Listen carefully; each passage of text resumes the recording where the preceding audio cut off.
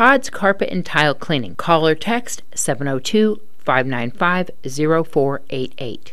Darwin Wyand of Beatty is under arrest and facing 2 charges: failing to register with law enforcement as a convicted person within 48 hours and manufacturing or assembling firearms without an issued serial number. In early August, the owner of a firearms dealer in Tennessee, which sells firearms parts and ammunition online, called the Nye County Sheriff's Office. The dealer told authorities Wyand had placed an online order for a blank, unfinished receiver for an AK-47 assault rifle. The dealer went on to explain he searched for more information about Wyand online, saying he saw what he described as red flags in the order. The dealer says he was able to find that Wyand had been arrested by the Nye County Sheriff's Office for assault and other crimes, and the dealer was concerned he may be a felon trying to purchase items to build an AK-47 assault rifle. Using information from the purchase receipt, local authorities were able to confirm Wyand had placed the order and that he is a resident at the Heritage Park Apartments in Beatty.